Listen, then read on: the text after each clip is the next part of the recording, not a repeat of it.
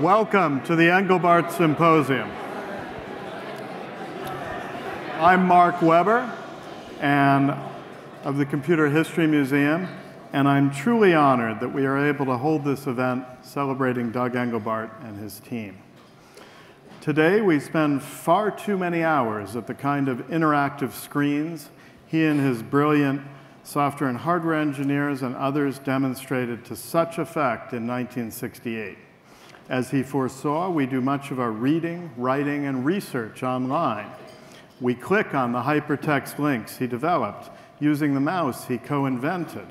We chat and share documents and send messages as his team did back then. We do all of this over the kind of general-purpose computer networks partly pioneered within his laboratory at SRI. But when it comes to the kind of knowledge navigation and collaboration tools that were the heart of Doug's NLS system, we've climbed only the first rung of the ladder. The same mismatch applies when it comes to the daunting goal that drove him to build all of his technology, to augment human intellect so that we might better address the world's big problems. Are those unbuilt portions of his vision useful? Is it too late to apply them to today's problems, from climate change to nuclear issues, or to incorporate them into an online world that is already largely constructed without them? A number of speakers today will try to address these challenges.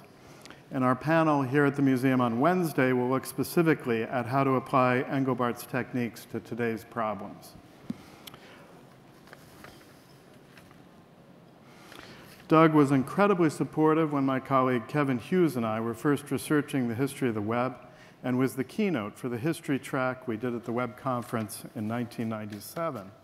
And we tried to introduce his work to a new generation of web developers.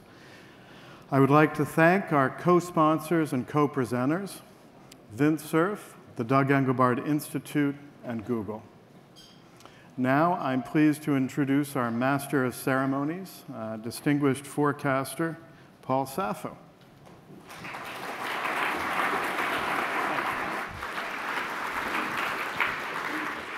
Don't let the title fool you. My role today is to play Vanna White to Mark Weber. I will be responsible for trying to keep this thing on time. And a friend of mine said, good luck. Silicon Valley, someday when I die, I want to die in Silicon Valley because everything there arrives late. But we are going to run this like a Shinkansen, and that will be my job. So with no further ado, let's roll the video.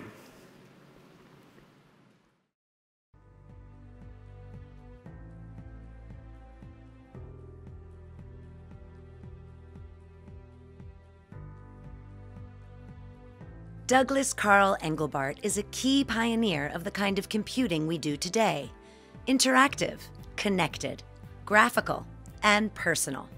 As a Navy radar operator in the Pacific, he had read Vannevar Bush's famous article, As We May Think. Its ideas would help flesh out the vision that became his life's work: to augment human intellect with techniques for collectively organizing and refining knowledge. I suddenly wondered, hey, what kind of goal should I have for a career? And then for some reason, within 5 minutes, what popped in my head was, what if I try to maximize the value my career has to mankind? Oh, that sounds good. I have no idea where it came from. Mankind isn't getting all that much more effective at collectively dealing with complex problems. Maybe that's what I could concentrate on. So that's what I committed to. I first learned of Doug Engelbart in 1961 when I was a program manager at NASA headquarters in their Office of Advanced Research. And a proposal from Doug came across my desk proposing to work with computers in the development of information, not numbers, not arithmetic, but information. Engelbart's proposal was the first concrete manifestation of this idea that I had seen, so I funded it right away. In 1968, Doug's team at SRI showed off many core features of modern computing for the first time in the so-called mother of all demos. There was a new kind of pointing device. I don't know why we call it a mouse. Sometimes I apologize. It started that way, and we never did change it. There were windows, hypertext links, collapsible views, and other features for navigating information. If I want to, I can say, the library, what am I supposed to pick up there? I can just point to that, and oh, I see, overdue books and all. Well, there was a statement there with that name on it. Go back. He showed online collaboration, including document sharing, messaging, and video conferencing. I say, now computer, do the automatic switching that'll bring in a camera picture from the camera mounted on his console, such as the camera mounted on mine is. Hi, Bill. You can see my work, you can point at it, and I can see your face, and we can talk. So let's do some collaborating. Engelbart's lab hosted the Central Network Information Center for the ARPANET and later the Internet. A forthcoming involvement is this ARPA computer network, the experimental network that's going to come into being in its first form in about a year. Engelbart's team practiced a process he called bootstrapping.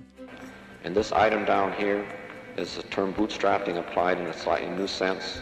We're applying that to our approach, where we're saying we need a research subject group to give them these tools, put them to work with them, study them, and improve them.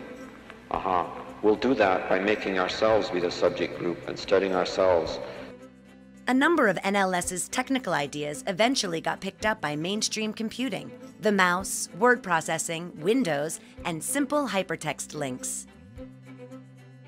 But the more sophisticated ways of navigating knowledge in NLS were forgotten, from collapsible views to integrated browsing and editing.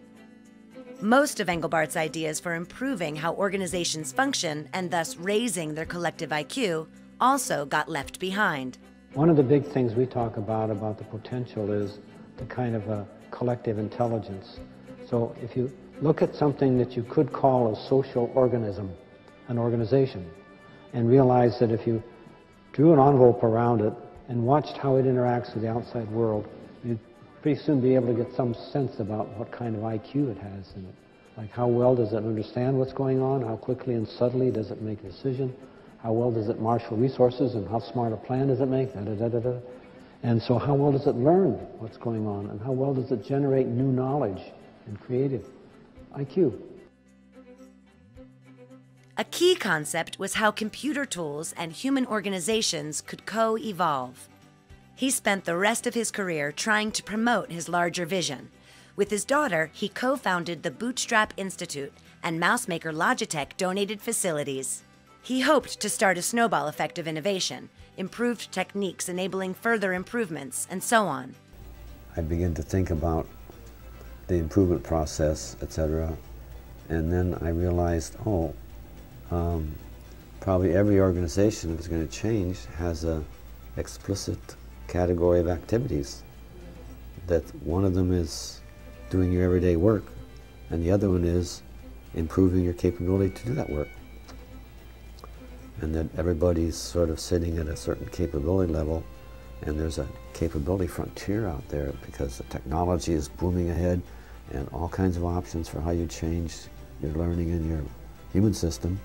So, hey, it's a whole unexplored frontier. What can we learn from Engelbart's unfinished revolution today?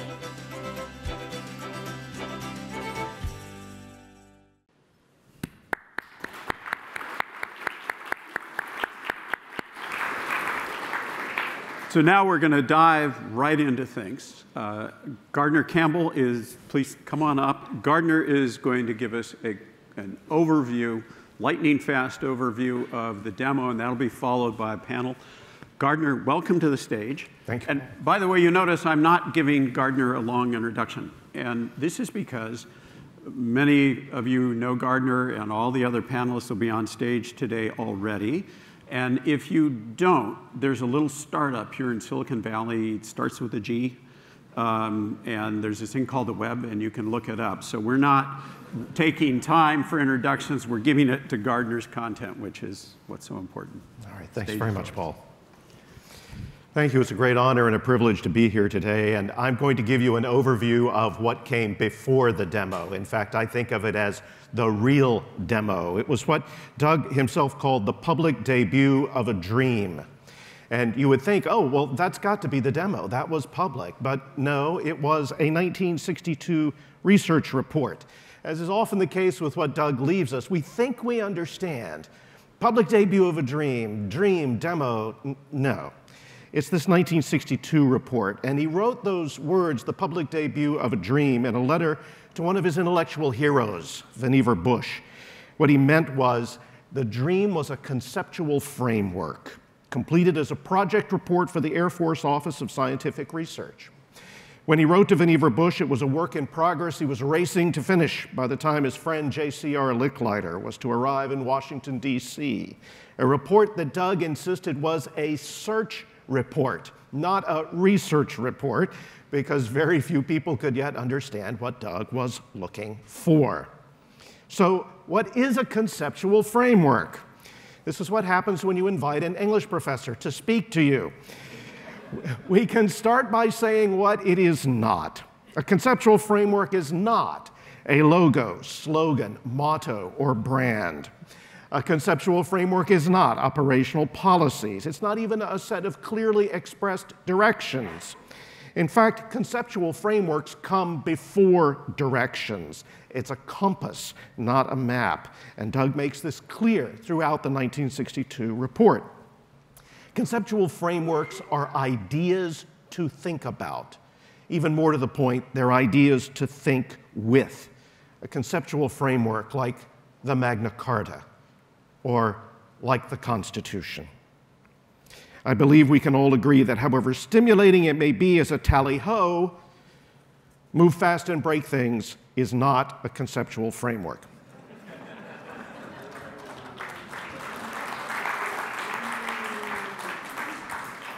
A conceptual framework aims to keep our thinking straight, open, and adequate to the occasion. In that respect, a conceptual framework closely resembles a work of philosophy. The heart of the framework is what Doug called HLAM/T, by which he meant humans using language, artifacts, and methodologies in which they are trained.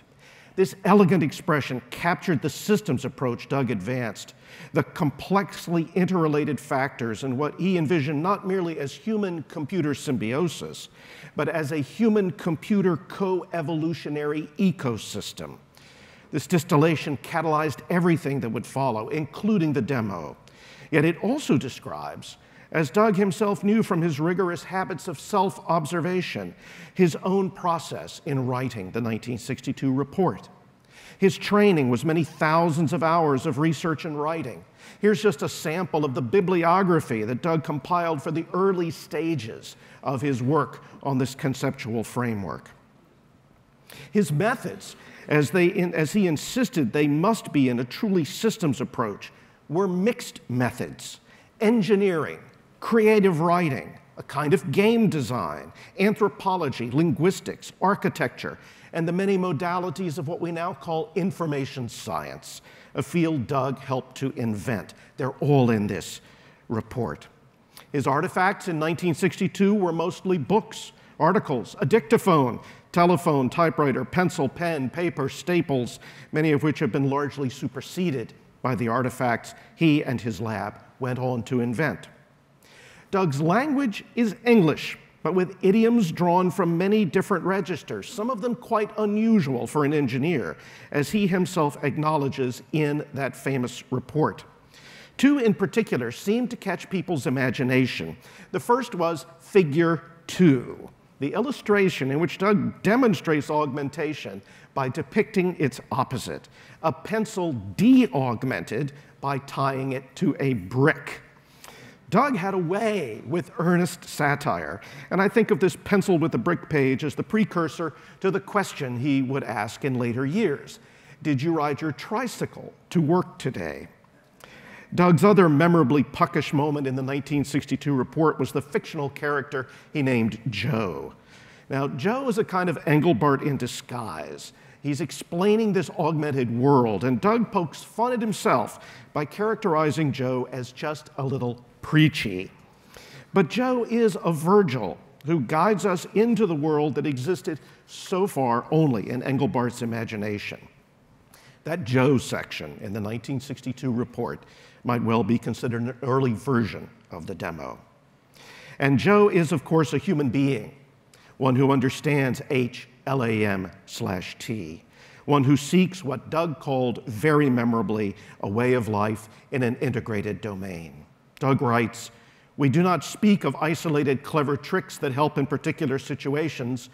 We refer to a way of life in an integrated domain where hunches, cut and try, intangibles, and the human feel for a situation usefully coexist with powerful concepts, streamlined terminology and notation, sophisticated methods, and high-powered electronic aids." Those were the first words I read by Doug Engelbart when I stumbled across the 1962 report late in my own career. In 2004, I was immediately reminded of some words by T.S. Eliot. This will seem a strange connection, but I hope it's in the spirit of Doug's integrated domain. Eliot wrote of the poet John Donne, "A thought to Donne was an experience. It modified his sensibility." When a poet's mind is perfectly equipped for its work, it is constantly amalgamating disparate experience. The ordinary man's experience is chaotic, irregular, fragmentary. The latter falls in love or reads Spinoza, and these two experiences have nothing to do with each other or with the noise of the typewriter or the smell of cooking.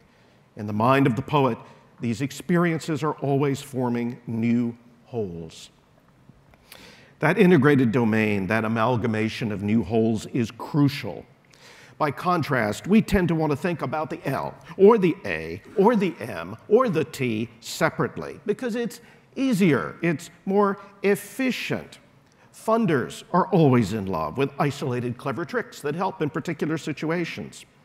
But Doug understood that choosing a single point of intervention is a recipe for disaster. Our interventions must always have the system in view. Without the integrated domain, we will certainly break things, most of all ourselves. Augmenting human intellect, a conceptual framework, remains the most powerful and comprehensive articulation of Doug's vision. Yet, while this is a profoundly personal work, it is, I believe, a mistake to say that Doug worked largely in isolation. He wrote this from the depths of his being, but all along the way, he submitted his work to the scrutiny and often the baffled or even hostile critiques of others. And in fact, those critiques, as painful as they must have been to suffer through with their misunderstandings and condescension, they were helpful to Doug. Studying the process of his thinking from 1959 to 1963, I can see Doug worrying, revising again, reaching out to various audiences, and never giving up. And I can see his more sympathetic colleagues reaching out to Doug despite their own bewilderment and doubts, trying to help. Here is a poignant example from March 1962. Doug's notes on a pamphlet his boss Jerry Noyes lent him, a pamphlet called How to Communicate Ideas.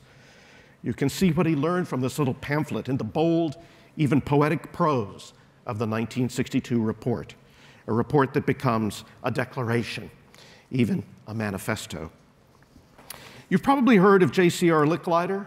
We just heard of Bob Taylor, two of the heroes who eventually funded the work that led to the 1968 demo. But there are hidden figures in this story, too. As 1960 drew to its close, Doug found at last what all writers yearn for, his ideal readers, and even more to the point, colleagues of similar daring who had money to invest in his vision. When he got his grant, he came into contact with this woman, Rowena Swanson, the program officer, who coached, cajoled, teased, pushed, and sometimes dragged Doug through the last stages of his monumental writing task.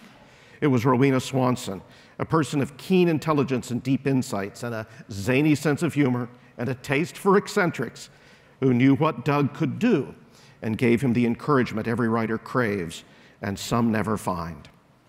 Doug turned in the draft of part one of his final report in early March 1962, and just a few days later, Rowena Swanson had this response to Doug, a response that Doug must have been hoping for many, many years. She writes, "Dear Doug, I read your report last night. Now I know what you meant when you said it had become something different from what you had originally intended. It may well be that what you have said has been said by others before you, and that I, through ignorance, am not aware of those other expositions. But I somehow doubt this, at least in part, and I marvel at the capabilities and the harnessing of them by one human being, which have resulted in what I read last night. There is nothing I have to ask you about what you wrote, because it all fits together so beautifully. Eventually, it would be a gem, nay, a gold mine of 133 pages, with an appendix of over 200 names and organizations, with biographical information that my research assistant, Laura Kramer, has very kindly put together over the course of my work. This is an astonishing document that Rowena herself wrote about not long afterward in an article called Cyclops and Computers, about the country where the one-eyed man is king, a good description of Doug Engelbart and his vision. The first printing of this report ran out, and when people saw Swanson's article, more requests came in. And when those requests came in, Doug said, "We're on a second printing. We'll send it to you as soon as we can."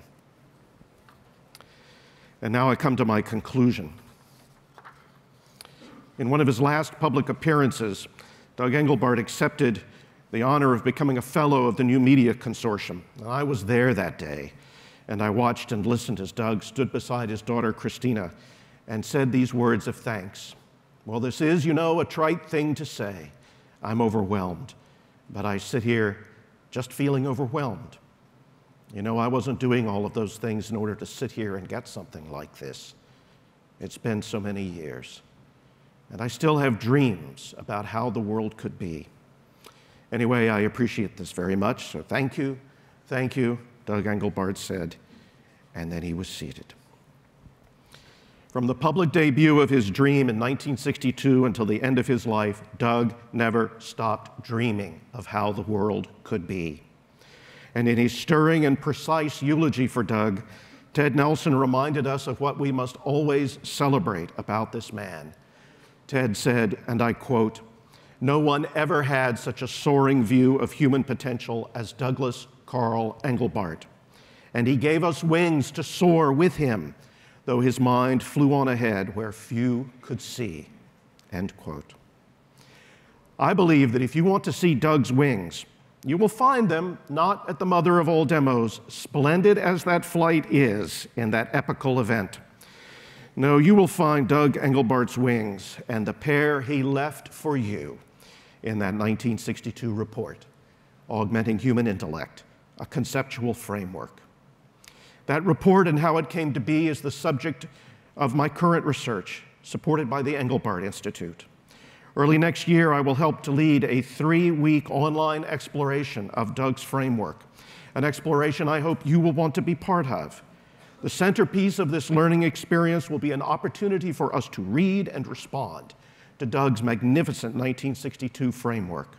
Together, we will annotate the document using a wonderful online annotation affordance called Hypothesis. You can read about the experience at framework.thoughtvectors.net. I hope you'll join us. Thank you.